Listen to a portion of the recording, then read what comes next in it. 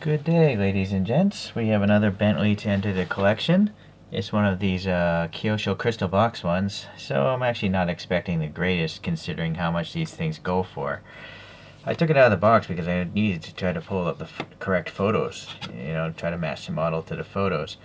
Some brown staining in there. I don't know if this was used. It was wrapped in plastic, but yeah, so there's not much to say. It doesn't say like what year, does it? No, it's definitely licensed, but it doesn't say what year they're going for or what year this model was made.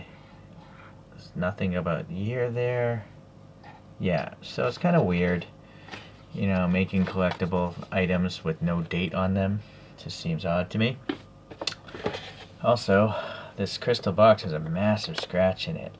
So, I guess this must have been part of someone's personal collection. Maybe it was moved around, moving houses or something, but okay, let's get this off the base here. So, a little bit of research. The Flying Spur, this is the second generation that I deciphered. Oh, one other thing that's nice about the stand on these newer crystal boxes is you see the tires? They're not squished. The spacing, there's this, the black thing has a spacer, so the tires don't seem to get crushed, so it's pretty well thought out.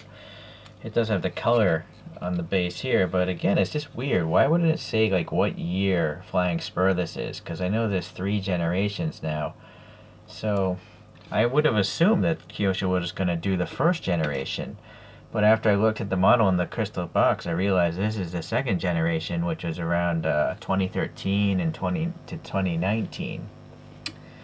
It's actually the 4-door variant of the Continental GT Coupe. I never knew that.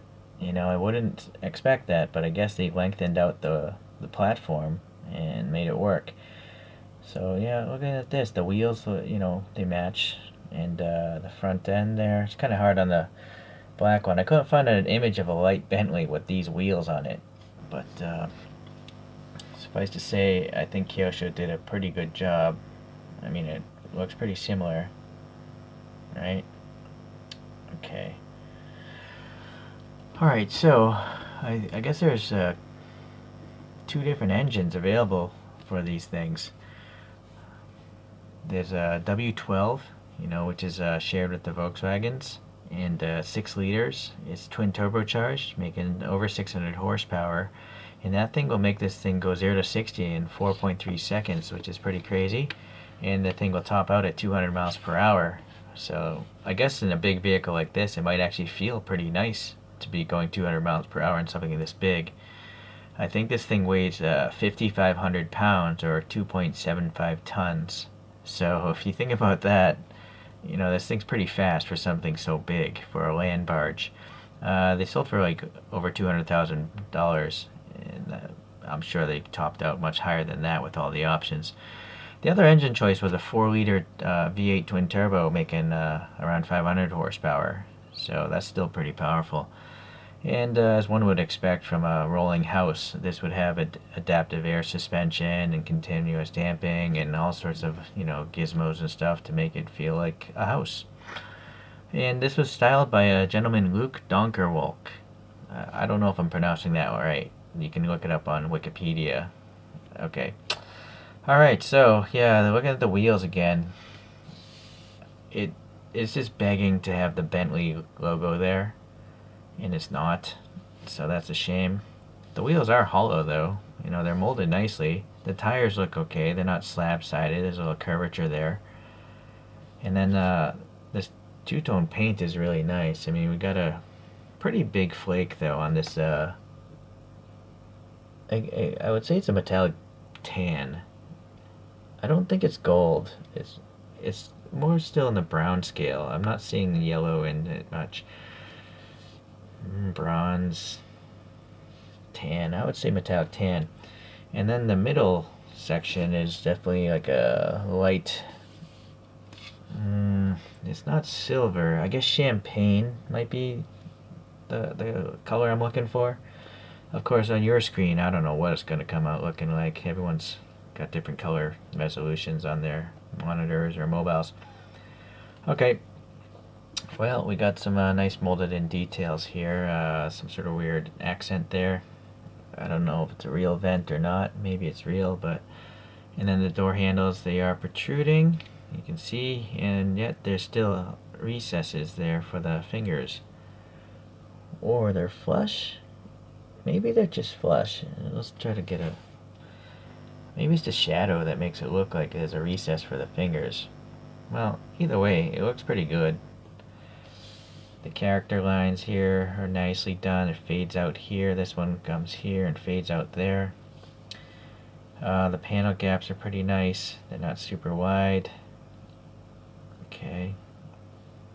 So the windows, you know, they're molded, but they have nice paint details for the molding. There's silver here, supposed to be chrome, and then some black there. The mirrors also have a little paint on them. That's that little, you know, blinker in the mirror. But there's no reflectivity in the mirror, which is a real shame. Okay, let's go to the back here. The taillights look pretty nice. You know, thick plastic. Yeah. On the real car, there's a little silver trim. Oh yeah, it is there. Kyosho did paint a little silver line around here. I didn't see it at first because it's, you know, I'm close and it's metallic. Okay, a little silver trim around the exhaust tips too, and that's nice. So there's a little dimensionality as well. The pick does go in a little bit, so that's pretty good.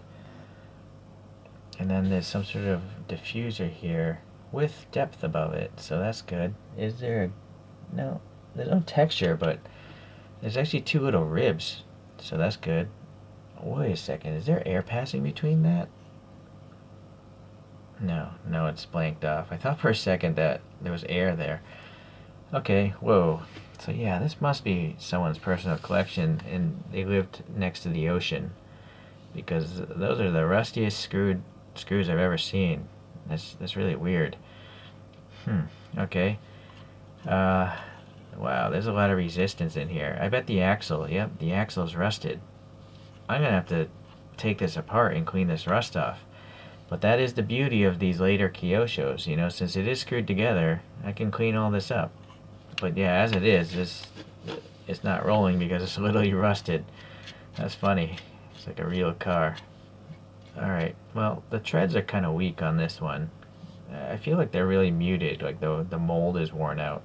This one's not so bad, but these are really soft tread blocks. Strange from a Kyosho. Usually they're really good with their tires. Pretty plain bottom, but I'm sure a modern vehicle like this would have that for aerodynamics.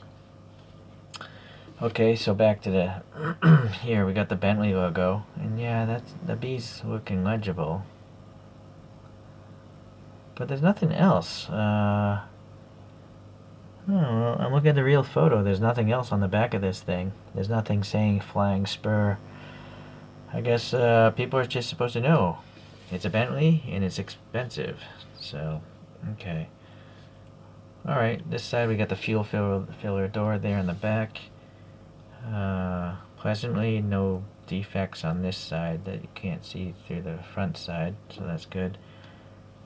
And then we got to the front, we got the 4 plastic lights. But you really can't see any sort of detail back there. It's a strange thing they do, Kyosho, on all their Bentleys. They have really thick headlights with no indication of light bulbs or LEDs back there.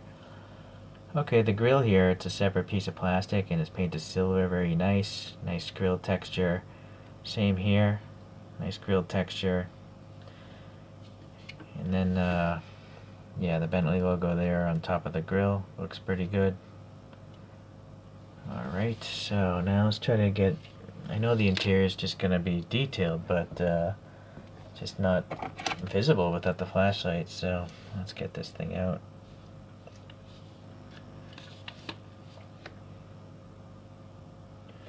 Okay, so we got a steering wheel, a big center console. I feel like this thing's too bright. There we go. Okay, back seats, a little ribbing. Little seatbelt buckle there in the back.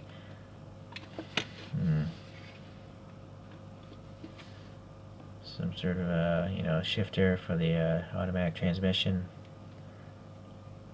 Okay, yeah, just molded details as usual, but never any extra color. Which again kind of irks me, because this was a crystal case Kyosho, but it seems like all the crystal case Kyoshos that come in these boxes, this black and red lined box, they very often don't have any extra details over a blister pack. This looks like a blister pack Kyosho. You basically are paying like twice the money just to have a crystal box, it seems. Because really, there should be silver paint there, maybe some additional color on the interior, but Kyosho skimped out again, so I gotta warn you guys, there's really no features on this model over a blister pack, so that's unfortunate. Kyosho, you're cheaping out, man. It's not cool. Okay, so I'm noticing in the back tire here, like, why is this tire or this whole wheel so close to the fender here, but there's a big gap there? The front seems spaced a little better, although that tire's a little messed up. But on this side again, look at that, it's so close to the front. The front wheel's a little better. Okay, well, that's an easy fix because it's screwed together. I'm gonna screw it together and unscrew it, and just drill out the hole a little bit backwards, so I'll change that on my own. So that is I'm very happy at least that the base is screwed together. Well, I've got it spinning here with the Continental GT that it's based off of, and now that I think of it, I think they actually share the same headlights. I might be mistaken, but looking at the photographs, they look very similar. Maybe not, I don't know, these things are so expensive it would seem odd that they would share headlights. So who knows, but they do look similar. Okay, well anyway, so you can see in the plan view, how much bigger the 4-door is, which is pretty logical. And this white one, by the way, is made by Kyosho also. In fact, all these Bentleys are made by Kyosho. And here's a Mulsanne, which I believe is the top of the line Bentley. I went and added silver paint to these Kyoshos because Kyosho wouldn't do it themselves. Okay, so you can see the Mulsanne is much bigger, which I guess it would be because it's the top of the line. In fact, actually, if you look at the wheelbase, look how much longer, right? The Mulsanne is like half a wheel longer. So this is quite a land barge, a land yacht. Which makes me wonder, I know that Mini GT, they have some Continental GT models, and they're pretty good for the price. I'm wondering if Mini GT will ever tackle the big sedans, because Kyosho, these blister pack, these crystal box ones are just overpriced in my opinion. You're not getting much. Honestly, the details of this aren't that far off from Mini GT. Mini GTs don't have silver paint on the mirrors either. They don't have disc brake systems either. And they don't have colorful interiors either. But you can get a Mini GT for less than half the price of one of these Kyosho crystal box ones. So, if anyone should ever randomly hear from Kyosho or Mini GT, please make some sedans. In Kyosho, you need to either add some more details or reduce your prices. I think you're overpricing these things. Or these are old stock and maybe I just paid the eBay inflated price, but who knows. Anyways, in the end though, they're still pretty cool models. I'm really happy that I have all these Bentleys in my collection, and they're definitely cool. So I just kind of, wish they were a bit of a better value. Okay, well guys, if you like Bentleys, and who doesn't, this model might be worth picking up if you're into the big 4-door sedans. Or, well, anyways, hopefully I'll have another review of a Bentley sometime to come soon. Alright, thanks.